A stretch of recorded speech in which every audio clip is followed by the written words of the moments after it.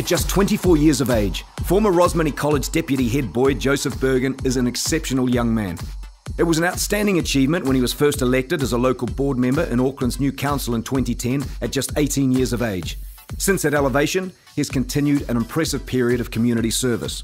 Joseph received an AIMES Emerging Talent Award in 2010, followed by an AIMES Service to the Community Award in 2012.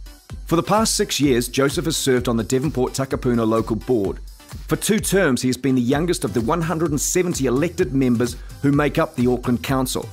Upon re-election in 2013, he was made Deputy Chair, and then in 2015, he became Chair at just 23. In that time, he has also completed his law degree and worked as a clerk at 2 national law firms.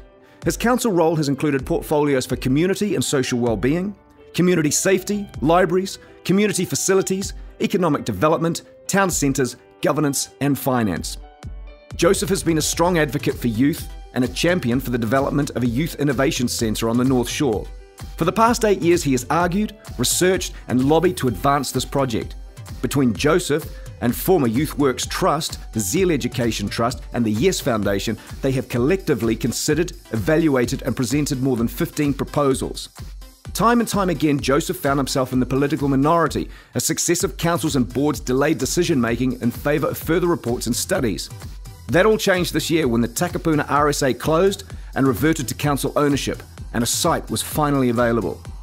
After running a public tender, the Joseph Bergin-led Devonport Takapuna local board, in what he describes as the highlight of his political career, unanimously approved the lease and an initial funding grant to the team at the Yes Foundation for New Zealand's first Youth Innovation Centre.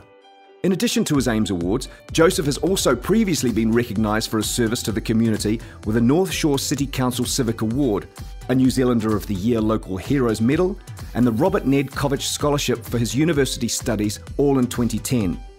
Joseph did not seek re-election this year. He is now focused on completing the Youth Innovation Centre to the highest possible standard and in using his law degree to help empower communities to rejuvenate and advance their neighbourhoods. Congratulations, Joseph Bergin.